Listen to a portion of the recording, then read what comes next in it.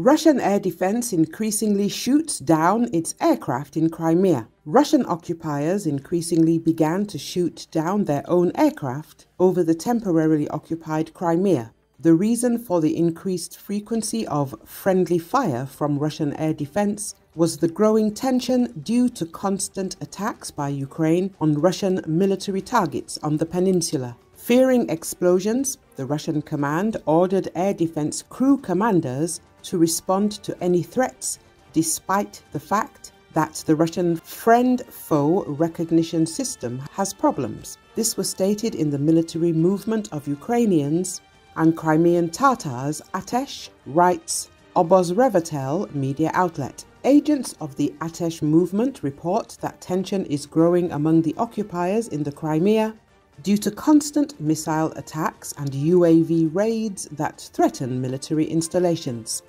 The top military leadership ordered air defense crew commanders to shoot down threats, despite problems with the friend or foe target detection and recognition system. However, faced with constant missile attacks and UAV raids, commanders of air defense crews are forced to carry out target designation virtually in manual mode. Thanks to this, strikes often occur against their own air targets, the report noted. Thus, the 12th Anti-Aircraft Missile Regiment of the 31st Air Defense Division of the Russian Federation especially distinguished itself in this direction. Over the past few weeks, it shot down 2 military aircraft of the Russian occupiers. Recent Ukrainian strikes have increased pressure on Russian air defense systems and may be leading to Russian forces shooting down their own planes, the UK Ministry of Defense said earlier.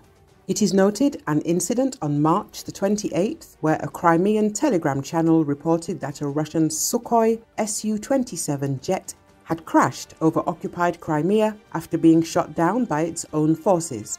The UK Ministry of Defence added that the downing of the Su-27 and other similar events, if confirmed, likely highlights the lack of situational awareness and coordination among some Russian forces, while also highlighting the second-order impact of Ukrainian strikes.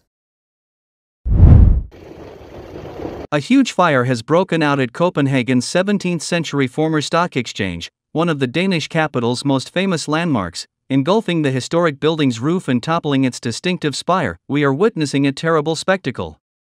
The Bourse is on fire, the Chamber of Commerce, which occupies the building next to Christiansborg Palace, the seat of the Danish parliament, wrote on X, everyone is asked to stay away.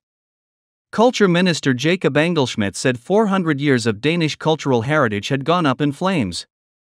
The fire is very violent, and it is on every floor, Jacob Vedsted Andersen, the Fire Service's Director of Emergency Management, told Denmark's public broadcaster Doctor you just can't take it in. It's really raging. The flames are like 20 m high, he added. The Provianthes wing at Christiansborg, the nearby seat of Denmark's parliament, has been completely evacuated due to fears that it could be affected by flames and smoke.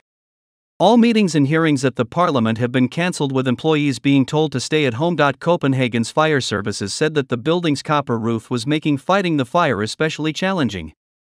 The building, dating back to 1625, is a stone's throw from Denmark's parliament, the Folketing, and the royal palace, Christiansborg.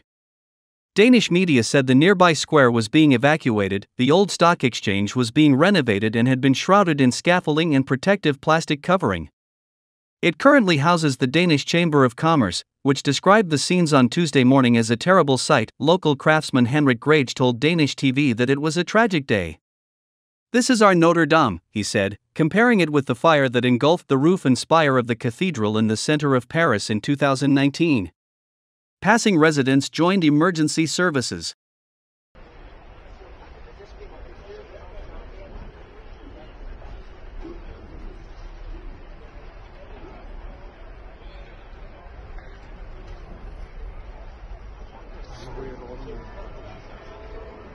Så, nu kommer det.